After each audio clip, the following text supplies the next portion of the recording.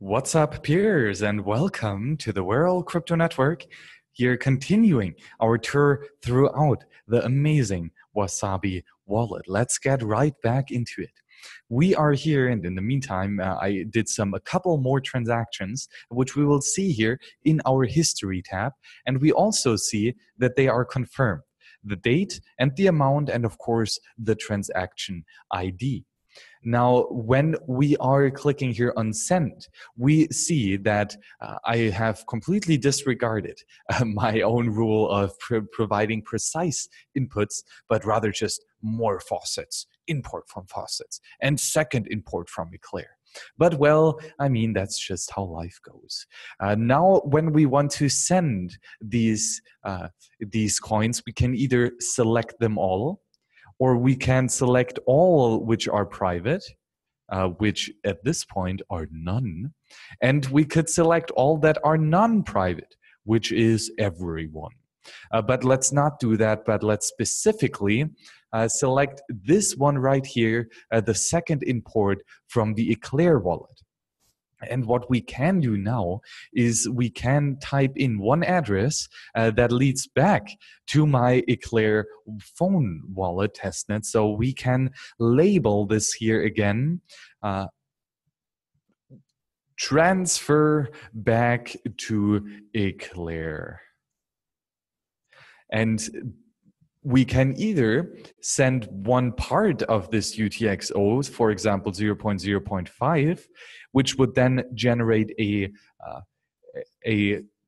change address, or we could send all the coins. Well, let's actually make sure that we have a change output here as well. So we will only send 0.05 of this entire UTXO. We also have a fee parameter. We can either be really slow and wait for confirmation a couple days, or be really fast and wait roughly 20 minutes for this confirmation. Well, we got time, so let's leave it at 7 days. The password is, of course, the password which you have chosen to, hopefully securely. And then we have to triple check if everything is in order. Both the address, the label, and the amount, and of course the fee. And now when we press send, it is being proposed, the transaction, signed, and well, sent. So we have here another amount now received, which is the change of the transfer back to Eclair, derived from the second import of Eclair. So here we can see how the labeling is already really, really important, as we see that this UTXO here came as the second import of Eclair, but specifically is the change of the transaction back to Eclair. And of course, it is not yet confirmed on the Bitcoin blockchain. And we also see here in the history tab that we have now a red amount, clearly indicating that it was sent back to my phone wallet. And well, also though labeling, again, really, really important, as we see specifically here.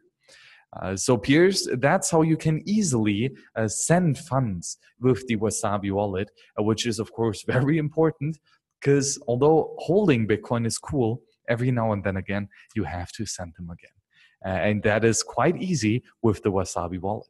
A couple things, maybe some constructive feedback, which I think would be nice here with the Wasabi, is precise fee estimation of typing in the precise amount of the UT or of the Satoshi per byte, and not just having here this really rough 1 day, 23 hours, and so on confirmation. That would be cool.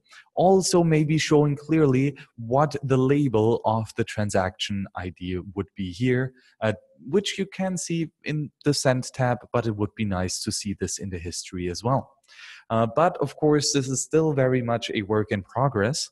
And let me know what you think could be done better. And also let me, of course, know what is already fantastic. And there is, I believe, a lot more cool things in the Wasabi wallet than things that still need improving. But software is never complete and it is never perfect. So Piers, let me know how we could further improve this amazing piece of software. And until then, see you on the next show. Bye-bye.